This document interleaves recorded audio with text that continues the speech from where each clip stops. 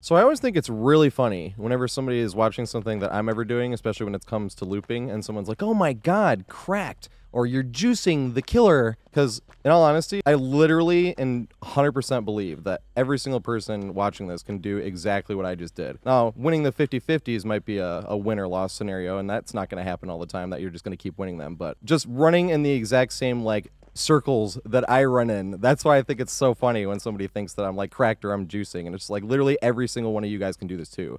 And if we could get more people to be able to learn that stuff, we could constantly have more people playing the game and getting into the game instead of being like, I don't want to learn Survivor. It's going to take me way too long. It's going to take me thousands of hours to be able to learn which circles to run into and which places to stop so I can see, when it really shouldn't. It's literally super simple. It's just when you have 40 plus maps, up to 50 if you count them in a specific way, and 35, soon to be 36 killers, it takes a long time, especially when there's RNG involved with the maps themselves. But really, a lot of the times when it comes to looping, it's just all about map knowledge. And then if you want to run as safe as you can, you can. And that just completely minimizes the amount of 50-50s you run into in general. Or if you want to feel really saucy, you can run right to that unsafe pallet, the most unsafe tile you can find in the entire map, and see how much value you can get out of it. You can have fun doing either or. But the big pain when it comes to trying to learn Survivor is literally just learning the maps. And we had a perfect example of a chase the other day where it would be like, it sounds impressive on paper, 5-gen chase against a P100 Trickster, no perks, solo queue, no pallets thrown. Try to see if you can even see anything in that chase that looks like you couldn't immediately try and loop as well.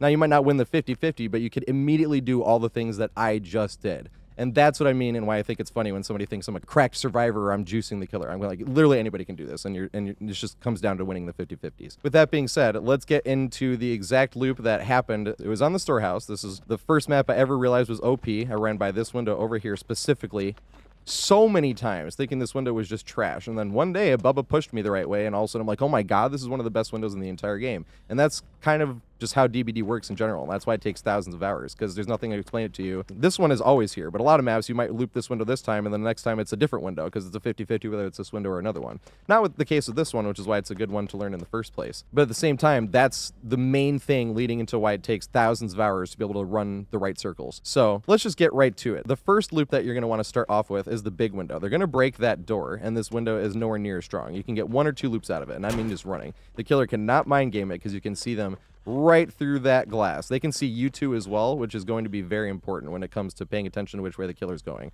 Because you really want to pay attention to which way the killer comes around. If they're chasing around this way, I like to take this path. I think it's the shortest. But you want to pay attention to which way the killer comes.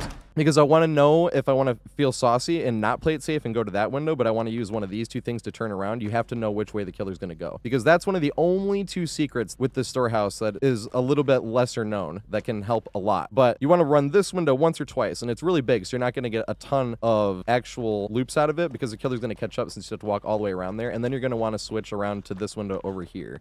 Now, if you want to play it safe, you run that window over there once, and then you run the direction I just did to come to this window over here, and then you can do it this way. And you have a good checkpoint right here, because they can't sneak around there. You can see the window, and they can't sneak there. So this is a good checkpoint here.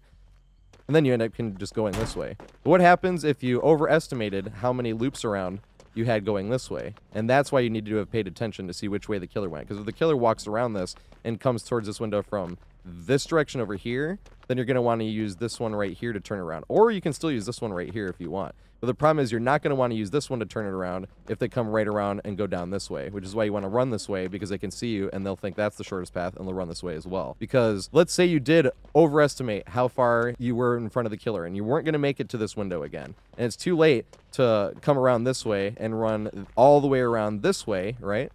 Come around this way, and it's way too far. You're not going to make it if you weren't going to make it to the other window to make it this way to get the running vault. And if you're running from this direction, this window sucks. And this is why I always thought this window sucks, because I'm like, okay, that window sucks. And if you're only running from this way, you're like, dude, that window goes nowhere. But that's what these right here is for. And this is the first trick to the storehouse, is after you've ran it a few times, and if you see the killers coming around this way, and you knew, because you saw before, that they were coming around this way, then you can just turn it right back around this way, and then run right here.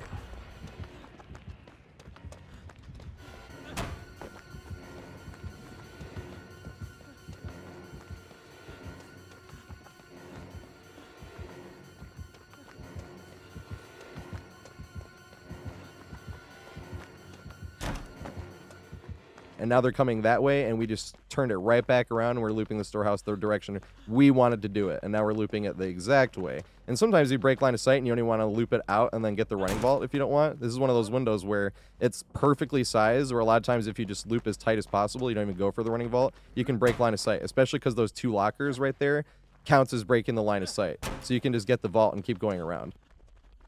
And then another good check spot for that window right here, because once you have turned it around, even if you overestimated, because like I said, even if using this one doesn't count, because if you use this way and they went around this way, same thing, you can run and go that way. Or once again, you can use this one, but this one's a little bit riskier, as I was saying. But once you had turned it around and you're running the window the way you wanted to, that's what this checkpoint right here is for. Because if you stand right here conveniently, you can see both sides and they cannot sneak up on you. And if you're into the whole walking tech thing, you don't even have to do that because you won't be full speed yet. But if you're in a whole walking tech thing, if they like jumped around, you can walk around the corner and then run and then try to make it around this corner. The one downside is, and a lot of killers don't know this, but you can initiate chase by staring at them through this window. The amount of killers that could have gotten looped less if they knew that, to just stare at me through the window, that would have initiated chase to block this window, would have saved so many loops on that specific window. So now that we know how to loop the storehouse, both windows, because you can run this window either direction. I was saying this window, this direction, you can run tight. The other one, you already run in the right direction, so running tight will get you the running vault anyway. And now that you know that this one is one of the strongest windows in all of DBD, and then this one is the one that you start off with, loop this one once or twice, and then push around, then cut to the window using this if you really want to feel saucy, and if not, you only get the one loop and then run around this long way and back towards the window. But that leaves how to use the pallet, which is the most important secret on this, because this pallet's not the most safe pallet. It's long, and if you throw it, you can sort of camp here and jump. But at the same time, you're stuck going back to this side-by-side thing. It's one of those pallets that you can see through, but barely. So you can see through that, and then you can see through that part there, and then you can see through this part here. That's really hard, and especially if you're going to try to get it into chase. And it is possible, but it's hard to actually get it, especially if it's like a shorter killer, and then it's really hard to see it. So you don't really want to loop this part because it's easy to like get mind gamed. So what you do instead, especially because you can't see over that, is loop this right here. A lot of killers, you can see them over this right here, and you can just run 1 or 2 loops maybe, and then cut into the pallet and get them to mind game themselves. You might be able to make around the corner. If they're mind game themselves really hard and push that way, you might even be able to make it back around this way to that window over there once more. Around this way. Loop this thingy, and then back to this thingy.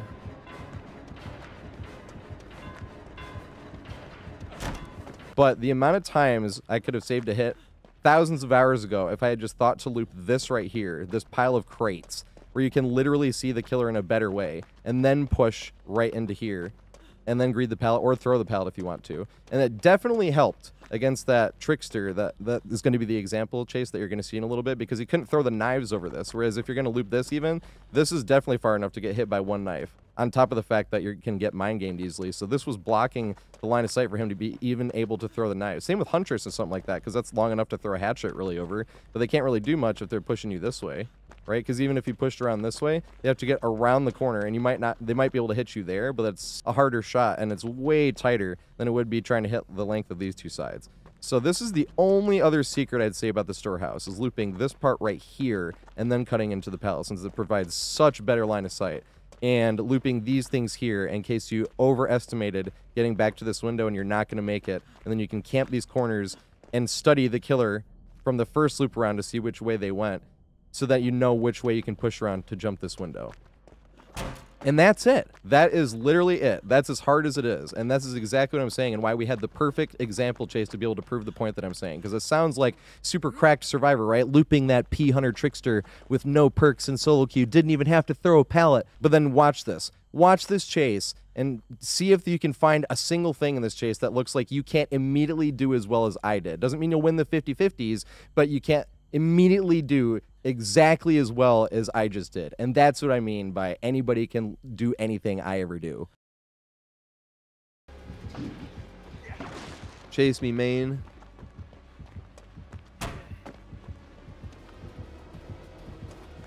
Does he have boozle? What do I do if he does? He does not. Yay, running vault. Thank you for that follow, whoever that was. I can't look at it yet, but I'll get to it in a second. Can he hit through that? He can hit through that. Nice. Oh, God. Do this one.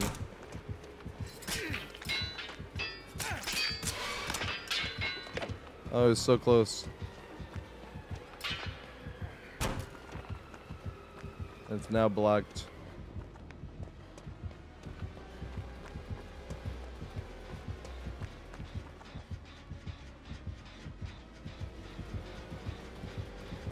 Good shit.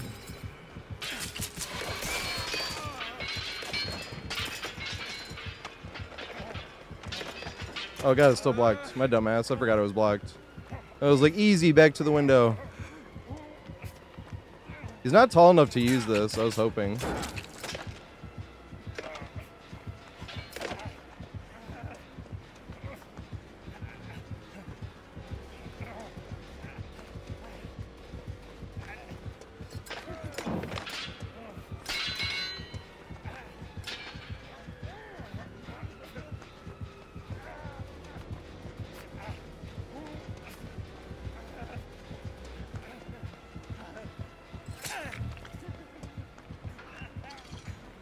Yay! Fuck.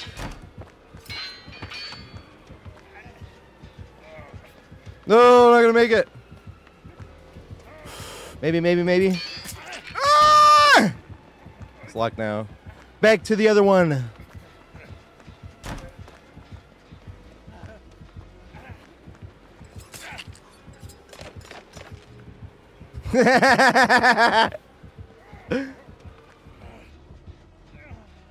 Oh god.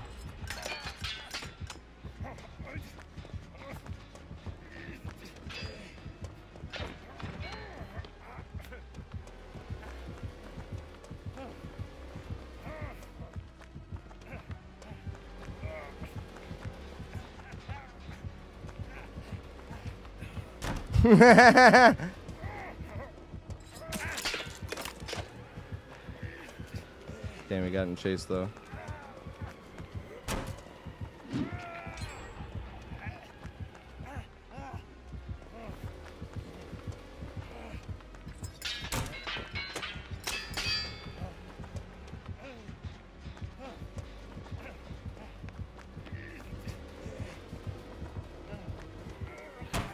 Damn it.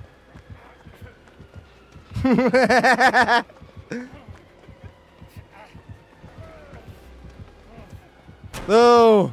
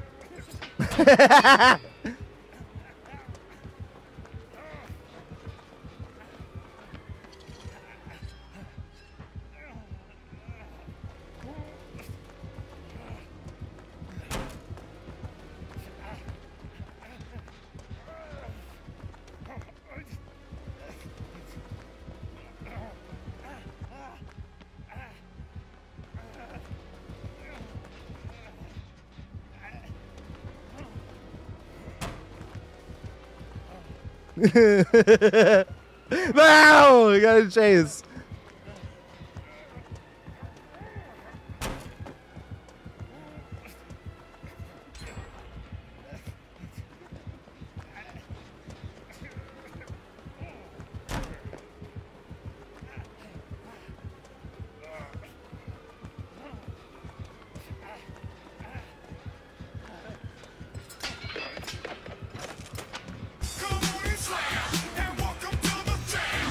Yes!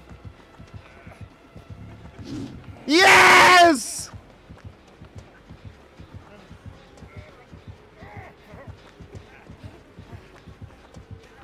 No! Oh my god.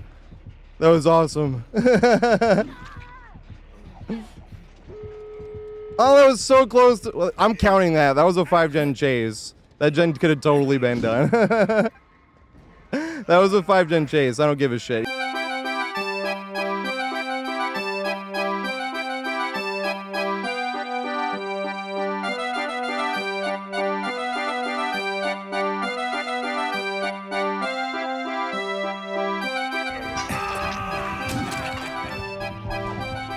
I can't nod back.